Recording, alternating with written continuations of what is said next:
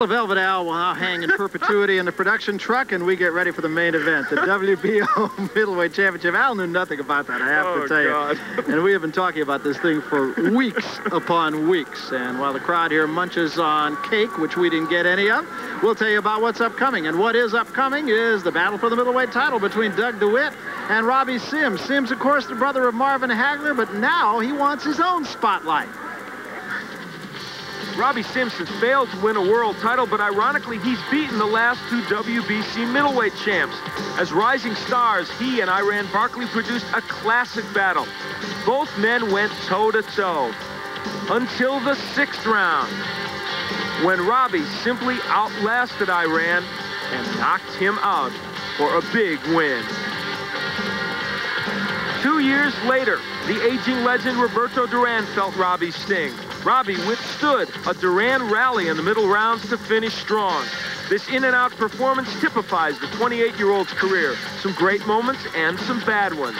But he came away with the win, something he'll need to do tonight to stay in the limelight in the middleweight division. So Robbie Sims will do what he can to keep a career going and hopefully a title shot against Doug DeWitt. DeWitt himself has been a guy that's been on again, off again, but really, he's had a few problems in his last 12 fights. He has only won 5 of them. Tonight is the last hurrah. If his opponent, Robbie Sims, is an enigma, then Doug DeWitt is an enigma with a capital E. Which DeWitt will show up? That's the question. Will it be the one who has looked so good against people like Alberto Gonzalez? DeWitt's arsenal is full when he puts his punches together, and he has power, enough to get 17 KOs and 30 wins. Or will we see the Doug DeWitt who's failed in big fights, like in this loss to Sambu Kalembe? He said he felt confident going in, but his plans fell apart early. Kalembe outboxed him and then added insult to injury. He knocked DeWitt out. The once invincible DeWitt chin is now suspect. He hopes it won't give way tonight against Robbie Sims. Well, let's talk about the keys to victory in this one, Al.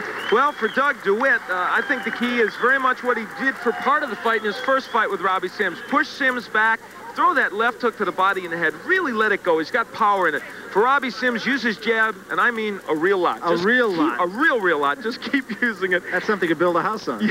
A real lot, yes. And keep moving and punching. The key is to just give DeWitt a lot of movement.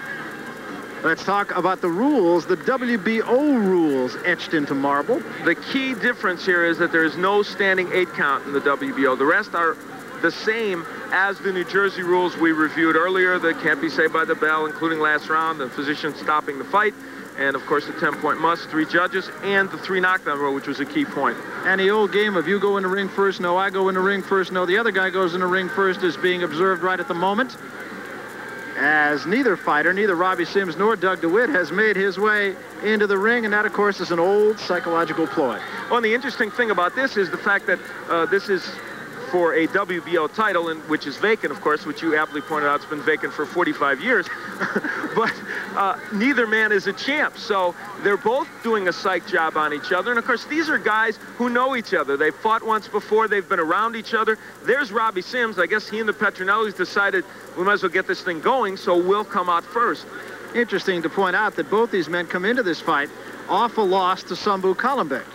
Yeah, a man who is a master boxer, so that loss in 12 by Robbie Sims isn't that weird. But what was weird, as you look at the new hairdo, by the way, a much closer crop to his head than we've ever seen with Robbie Sims, what it was weird was that Doug DeWitt got knocked out by Sambu Kalembe. DeWitt known as a man with a good chin. You hear this a lot about fighters, but Robbie Sims, when we spoke to him this morning, I had an idea, was really sincere about it. He feels that since he's gotten married, his life has changed, and thereby his boxing career has changed as he shakes hands with his brother, Marvin Hagler. And he feels he has settled down a lot, as you said. He said, candidly, he said, I partied too much during my boxing career, and it's probably taken years off that career.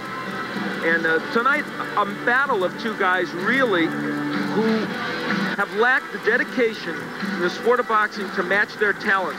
These are two middleweights who are very, very talented fighters and once would have been thought of for sure as future champions. And he's another guy, of course, as we look at Doug DeWitt make his way toward the ring. Robbie Sims fought in the shadow of Marvin Hagler, much as Michael Spinks fought for a while in the shadow of Leon Spinks. Now it's his moment in the sun. And it's this man's also, and he comes in cleverly disguised as a leopard. Doug has always found an interesting robe. Doug is a man who has never reached his potential. He's shown flashes of it in the past. He had the one title shot against Colombe. It ended badly for him. And even at 27 years of age, as we said, this is his big shot. He's got the talent.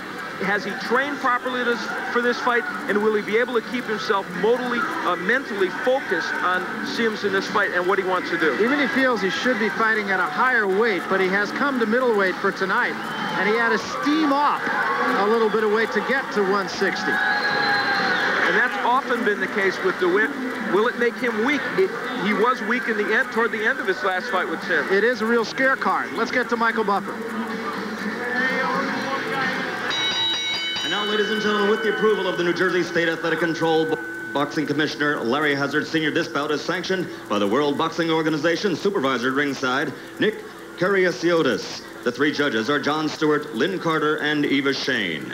And now, ladies and gentlemen, from the Boardwalk's Big Easy, the Showboat Hotel and Casino here in Atlantic City, New Jersey, let's get ready to rumble. 12 rounds for the WBO Middleweight Championship of the World. The referee for this bout is Joe Cortez. Introducing first, fighting out of the red corner, he's wearing the royal blue trunks and weighs an even 159 pounds. From Brockton, Massachusetts, his professional record, 29 victories against only 5 defeats and 2 draws. 21 of those 29 victories by knockout. Ladies and gentlemen, rockin' Robbie Sims.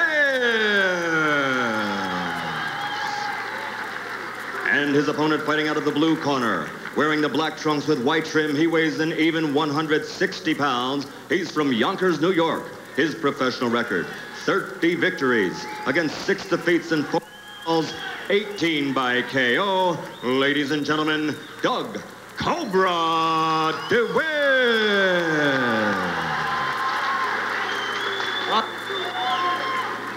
All right, gentlemen, we went over the rules in the room. Remember what I said, keep me a clean fight and protect yourselves at all times. Shake hands, good luck to both of you. Well, just an observation, as you look at Robbie Sims, Sims, of course, both these men for that matter, and as we've touched upon on a couple of occasions already, in a pivotal situation. Doug DeWitt, and this is just an observation, has come in stone cold. He does not, he's not sweating at all. He doesn't look like he's really warmed up as well as he might be.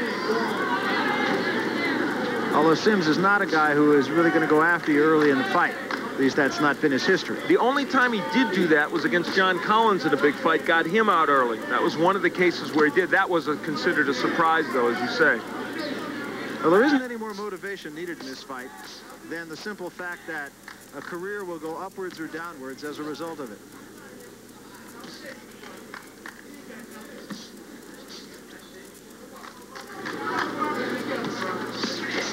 Question mark being asked, or the question being asked, I should say, about Doug DeWitt is, does he still have the punching power? And what about that rock-hard DeWitt chin, which once was...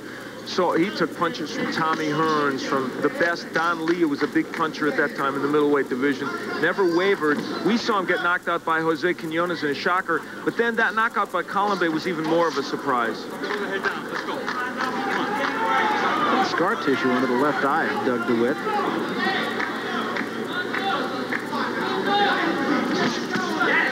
Quick right hand by DeWitt. Good hooks by DeWitt, and that's exactly what he needs to do. And he might have rocked Sims with those short hooks. He did. And a right hand, Sims kind of with a right hand of his own. The key to this fight, I said it in the last fight when I broadcast it, and I'll say it again, and I'll keep saying it because it's the key. Doug DeWitt has got to take a step to his left and crank up that left hook. It is that simple. Throw it to the body and throw it to the head.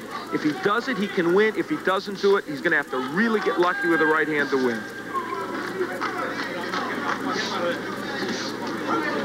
And the proof was in this first round when he threw that double left hook and it hurt Sims. He's got Robbie Sims rocked, just as he did in the early part of their first fight, Barry. Yeah, he lost the fight in the last 3 or 4 rounds. He feels in his mind that he won the fight. He felt it was close, but he did feel that he gave the fight away in the final 2 rounds. No, I don't believe he won it because I think he did give it away. But this early part of this fight is, in a way, a kind of a replay of that. We're now Sims boxing more, which is what he wants to do. Actually, it was DeWitt's left hand. It was the best of that series.